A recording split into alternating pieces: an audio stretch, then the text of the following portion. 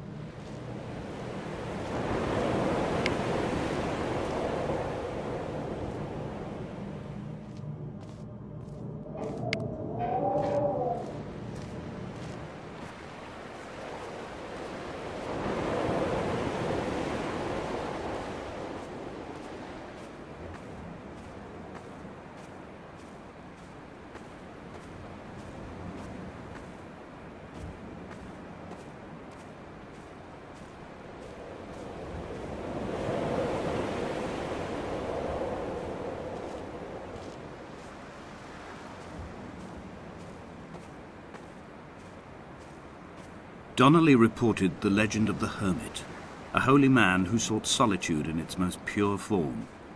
Allegedly, he rode here from the mainland in a boat without a bottom, so all the creatures of the sea could rise at night to converse with him. How disappointed he must have been with their chatter. Perhaps now, when all that haunts the ocean is the rubbish dumped from the tankers, he'd find more peace. They say he threw his arms wide in a valley on the south side, and the cliff opened up to provide him shelter. They say he died of fever 116 years later. The shepherds left gifts for him at the mouth of the cave, but Donnelly records they never claimed to have seen him. I have visited the cave and I have left my gifts, but like them, I appear to be an unworthy subject of his solitude.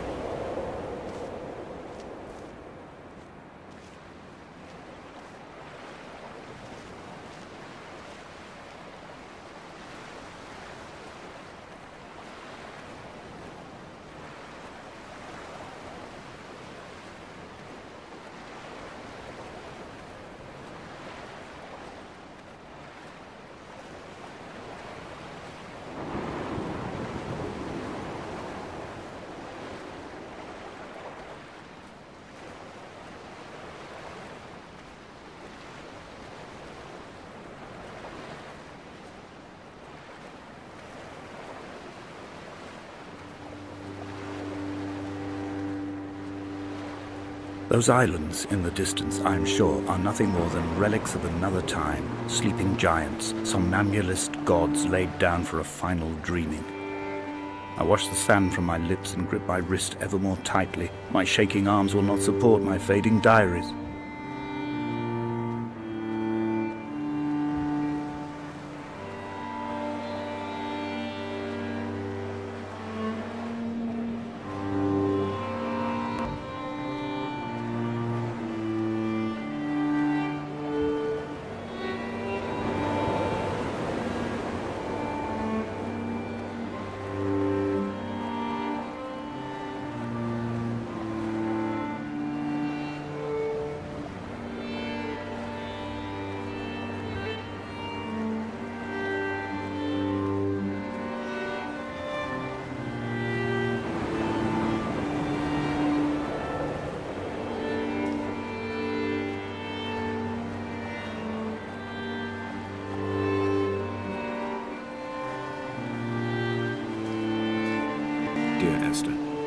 I found myself to be as featureless as this ocean, as shallow and unoccupied as this bay, a listless wreck without identification. My rocks are these bones, and a careful fence to keep the precipice at bay. Shot through me caves, my forehead a mount. This aerial will transmit into me so. All overexposed, the nervous system, where Donnelly's boots and yours and mine still trample. I will carry a torch for you. I will leave it at the foot of my headstone. You will need it for the tunnels that carry me under.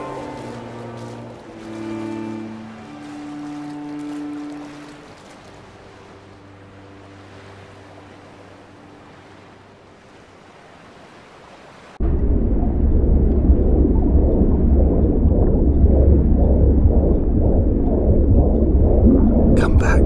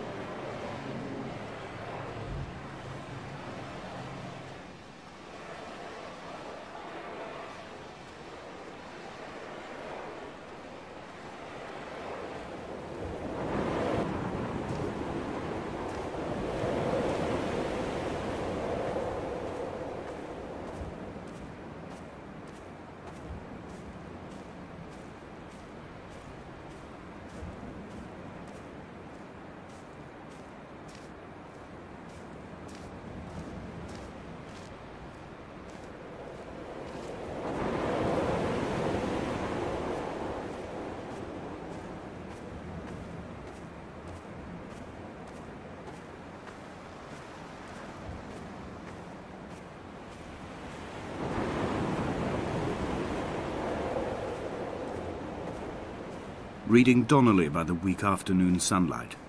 He landed on the south side of the island, followed the path to the bay and climbed the mount. He did not find the caves, and he did not chart the north side. I think this is why his understanding of the island is flawed, incomplete. He stood on the mount and only wondered momentarily how to descend. But then, he didn't have my reasons.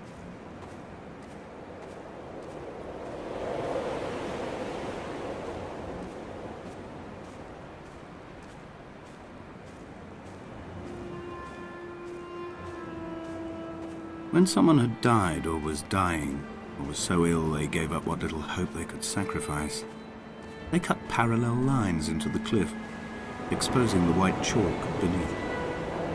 You could see them from the mainland or the fishing boat, and know to send aid or impose a cordon of protection, and wait a generation until whatever pestilence stalked the cliff paths died along with its hosts. My lines are just for this. To keep any would-be rescuers at bay. The infection is not simply of the flesh.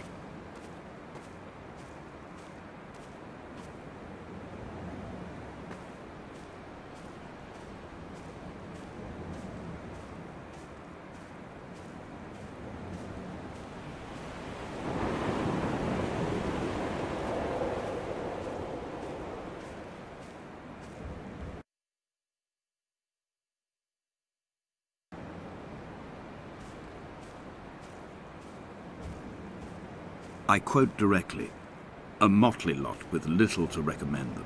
I have now spent 3 days in their company. That is, I fear, enough for any man not born amongst them. Despite their tedious inclination to quote scripture, they seem to me the most God-forsaken of all the inhabitants of the outer isles. Indeed, in this case, the very gravity of that term, forsaken by God, seems to find its very apex. It appears to me that Donnelly, too, found those who wander this shoreline to be adrift from any chance of redemption. Did he include himself in that, I wonder?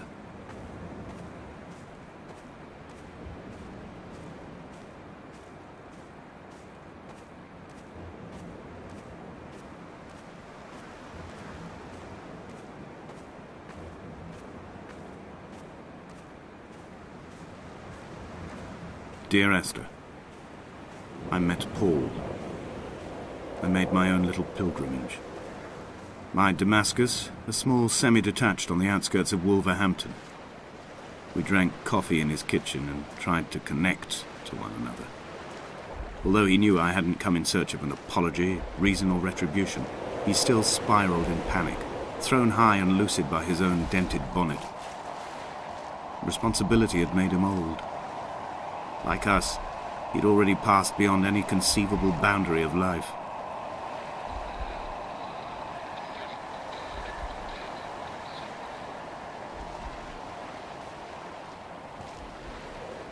I find myself increasingly unable to find that point where the hermit ends and Paul and I begin.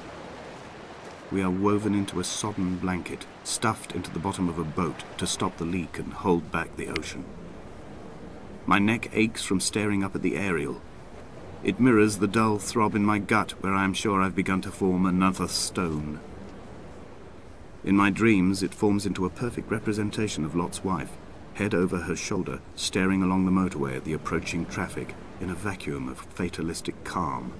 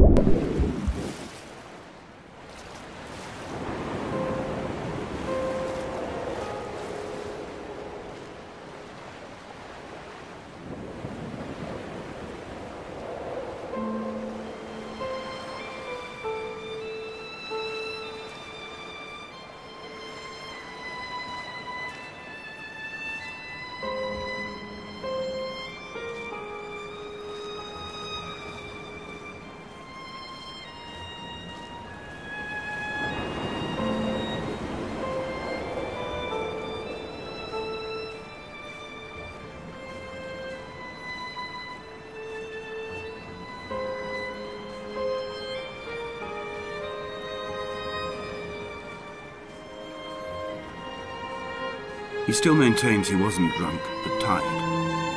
I can't make the judgment or the distinction anymore.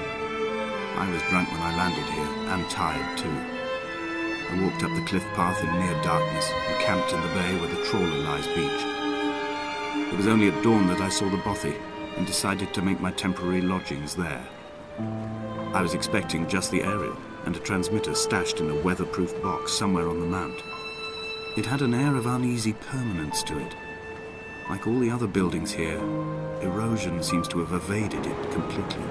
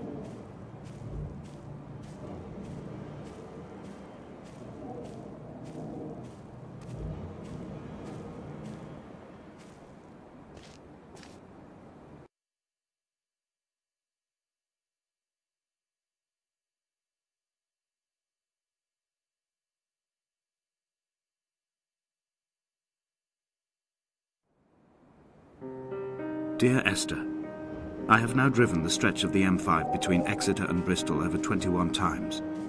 But although I have all the reports and all the witnesses, and have cross-referenced them within a millimetre using my Ordnance Survey maps, I simply cannot find the location. You'd think there would be marks to serve as some evidence. It's somewhere between the turn-off for Sandford and the welcome brake services. But although I can always see it in my rear-view mirror, I have as yet been unable to pull ashore.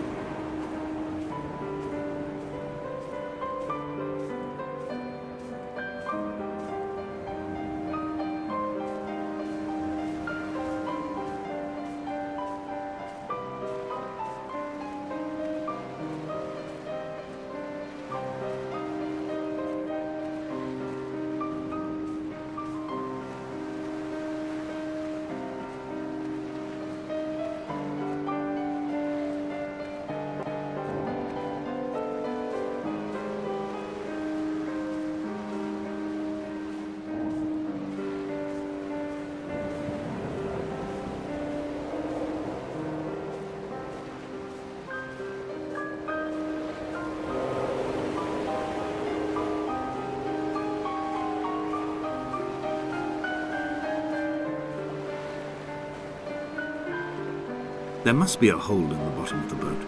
How else could new hermits have arrived?